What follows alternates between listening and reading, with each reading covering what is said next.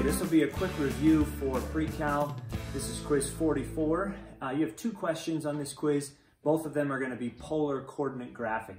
So I want to go over those and show you how to do that. First thing you're going to get, you got to print this out or download it to be able to do it. So you'll have a graph, a grid. Obviously yours will be more detailed than mine. And then you should have a big chart as well. And that big chart there would have your degrees out 0 down to 360. Set those up, okay? How do you like my big whiteboard, by the way? Got some bigger space to show you guys this stuff. Hopefully that helps you see. All right, so I've got a generic equation, rho equals 3 cosine of theta. All right, the easiest thing to do with these is just go ahead and plug them into your calculator, and you're going to be able to start finding different numbers. Now plug all of these angles in. So you want to go cosine of 0 degrees and then multiply by 3. You're just going to work right through each of those, all right? So I'll start giving you some of those and putting those in. We'll get some numbers that we're going to put onto our graph.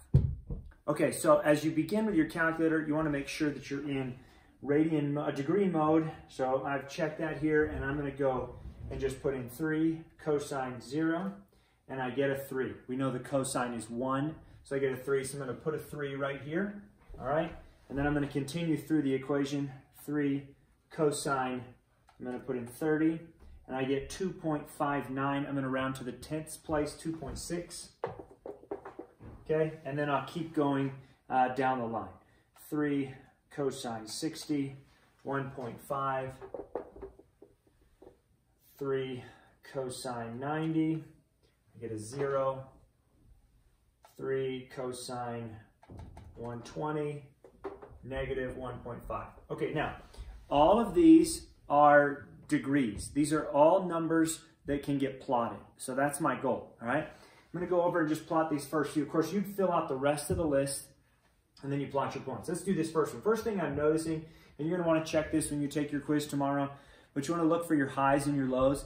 I'm gonna say right here that just for now, my 3 is my largest. So I'm gonna say 0 is here, and what I'm gonna do is put a, let's see, I'll put a 2 at this spot, and then a 4 out here. So as I plot my first point, rho is 3, I go out 3, it's 0, I'm going to put a spot right there, 0 degrees. 2.6, 30 degrees, so I'm going to go about 2, here's 3, so 2.6, and up about 30 degrees, and plot that point.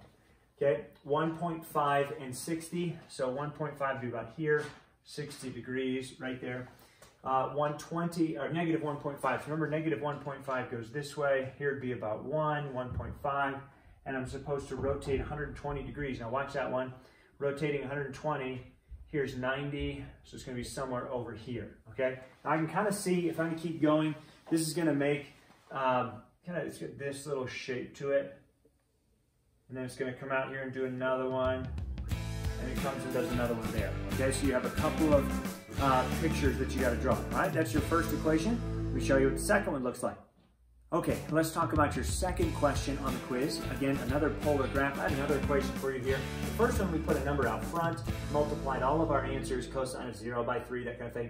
Here we're gonna put a 2 in front of the degrees. So it's gonna double all the degrees in our chart over here. So let's see what that does, all right? Go to my calculator. Of course, I'm gonna do sine of 0 still, all right? And that's gonna give me 0, so I've got the pole. Let's continue now. Don't put in a 30, put in a sine of 60. So we'll go sine of 60 degrees, and I've got, it says 0.866. I'm gonna go 10th place, 0.9. And then we'll go sine, not of 60, for this one here. We're gonna go of 120. And I've got, again, the same number, 0.9. And then I'll do 90 to 180 here. So sine of 180 equals 0. What I've noticed is I'm already back. Okay, so these are gonna start to repeat. I can go ahead and plot these. And 0, 0, that's my pole. I'm noticing I'm not going above 1. So I'm going to make 1 my outer second ring and 0.5 my one there in the middle. And then I'll plot these points. So 0.9 would be right about here and up 30 degrees. Let's see, we'll put that right about here. And then we're going to go 60 degrees of rotation, and 0.9 should be somewhere over there, okay? Remember that when you plot the points, use the actual degrees from the chart. Now looking at that, and of course 0, 90, if I go 0 in the row, it's still the pole, so I'm kind of stuck. I can't really see the shape very well with only 3 points. This is going to happen on your second graph on your quiz, so go ahead and add some points. What I'm going to do is the degrees in between the ones I already have. So I'm doing 15 because it's between 30 and 0. 45 is between 30 and 60. I'll do 75, and I'm going to do 105. And of course, you would continue and do all the way down so that you can finish out the chart, putting all the degrees in between. It'll give you lots of accuracy. We'll put this in the calculator. Now, again, don't put in sine of 15. Put in sine of 30 because we're doubling our angles.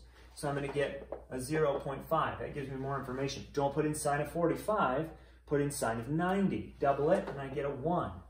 I'm going to put in sine of 150. I think you're probably getting the idea. 0.5 and 105. Sine of 210, and I get negative 0.5. Now I want to plot those. So I'm going to start with the first one. 0.5 is right there. 15 degrees is approximately there, okay?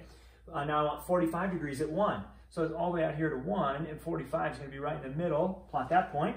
0.5 and 75 degrees of rotation, okay? So here's my 0.5 from before, same location, 75 degrees as just passed. So it's going to be out here a little bit, okay? And then I want negative 0.5. So that comes out this way, and 105 degrees. Don't rotate 210. Rotate what these things say here. So we rotated the 75, got that one. Rotate the 105. So I'd be about 90 right here, and I need to do another 15 degrees, so somewhere over here. What I can see is this point is actually part of the next leaf, but I have enough information to draw in approximately what that leaf would be. You can see there's another one that's going to develop over there when you finish this chart and when you finish this chart, okay? So hopefully you can kind of see, get a little bit of an idea of what this will look like when you have to add more points. So 2 equations tomorrow for your quiz.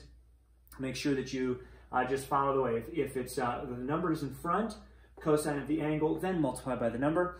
If the number is in front of the angle, make sure you multiply the number first, and then take the trig function. I think you'll do well. Please let me know. Reach out, text or a call if you have any questions on tomorrow's quiz. All right, we'll talk to you later.